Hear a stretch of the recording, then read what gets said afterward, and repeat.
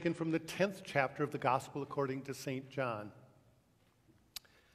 Now, about that time, they were celebrating the Feast of Dedication in Jerusalem. Today, we know it as Hanukkah. And it was winter, and Jesus was strolling through the temple under the portico of Solomon.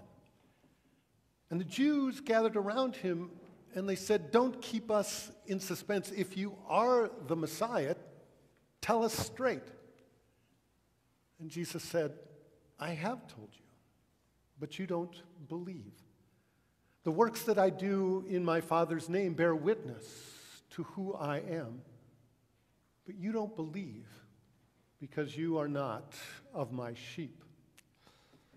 My sheep recognize my voice. I lead them, and they follow me. And I give them eternal life, and not a one of them will perish, because no one can snatch them out of my hand. What my Father has given to me is greater than anything else, and no one can snatch it from the Father's hand, because the Father and I are one." Word of God, word of life. Please be seated.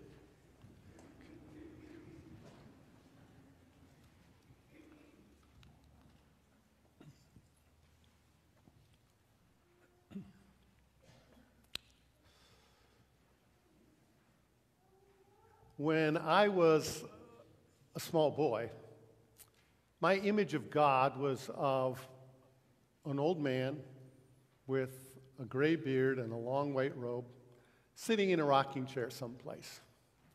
Kind of like Gandalf from Lord of the Rings, maybe, or Dumbledore, Harry Potter, okay? Or even Michelangelo's depiction of God, the creation of Adam in the Sistine Chapel. And that image stayed pretty consistent all through my growing up, and it wasn't until I got into college and then really into seminary that my image of God began to change. And it did because I was studying the Bible seriously for the first time in my life. And one of the key moments in shifting my image of God was when I started to study that first creation story in Genesis chapter 1. And near the end of that story, we read this: "And God said, 'Let us make humankind in our image, after our own likeness.'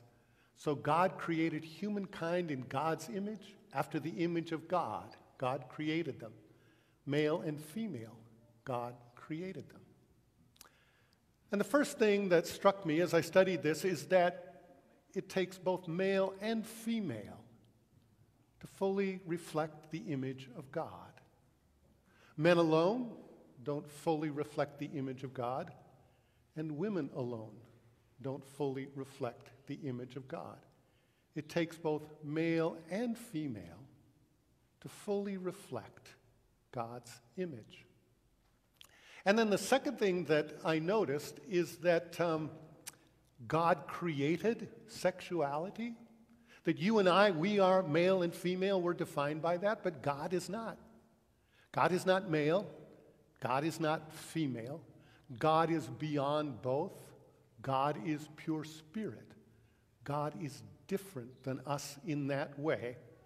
And so we can't say that God is male, and we can't say God is female. God is beyond sexuality. And in that way, if you ever studied the ancient Roman and Greek gods, very different from that, right? All those gods were male or female. Zeus, Apollo, Venus, Aphrodite, etc. The God of the Bible is very different than that.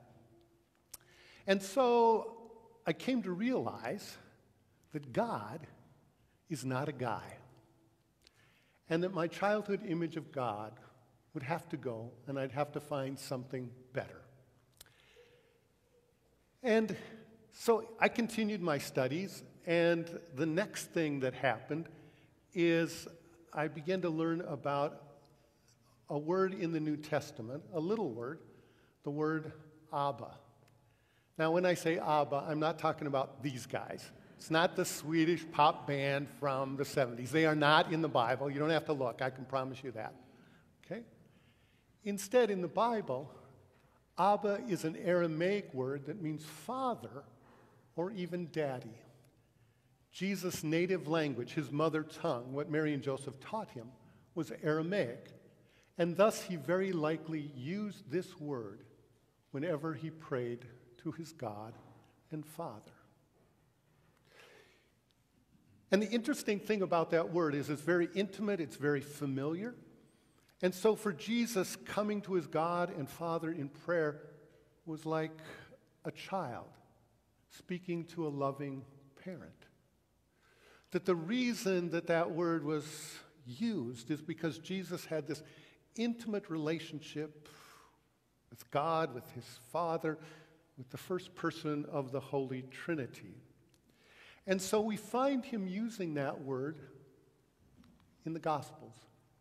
And one of the most telling moments was when he was in the Garden of Gethsemane. Remember, he was wrestling in prayer, struggling with what awaited him, the barbaric execution the next day. And he said, "Abba, Father, for you all things are possible. Remove this cup from me.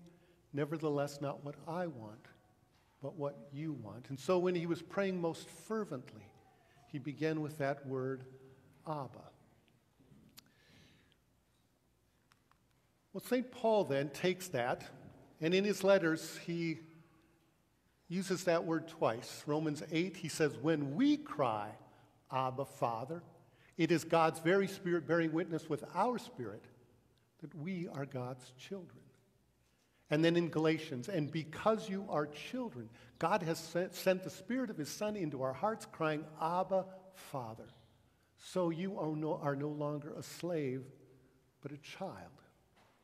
Every time that word appears, it is to reassure us that we are God's beloved children, and that God is like a loving parent who invites us to come for comfort, for strength, for wisdom, for all that we need for everyday life. God as a loving parent. Dads are loving parents.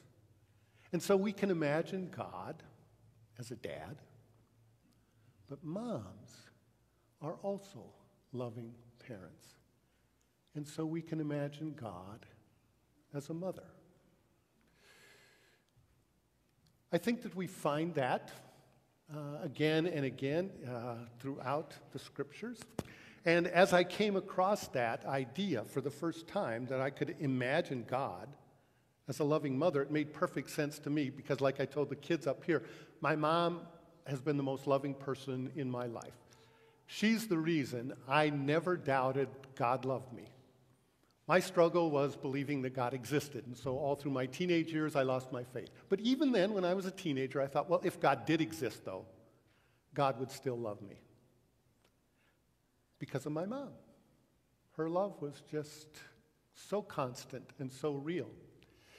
And so I began to work through the scriptures, and I found some interesting things. Jesus pictured God as a woman who lost a coin, and she lights a lamp and sweeps all through the house until she finds that coin.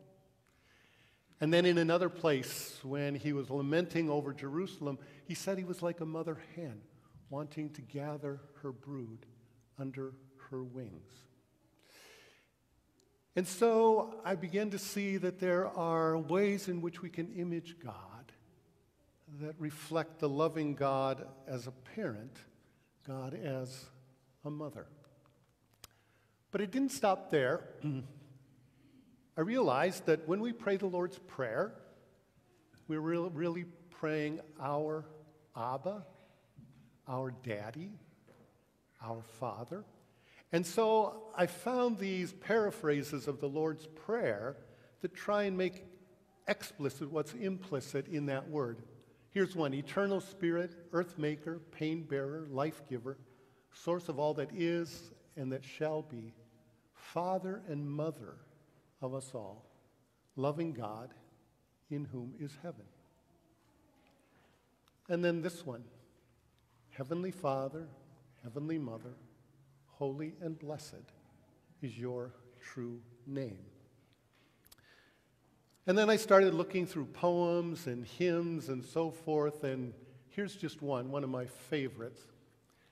It's the hymn, Loving Spirit. Like a mother, you enfold me. Hold my life within your own. Feed me with your very body. Form me of your flesh and bone.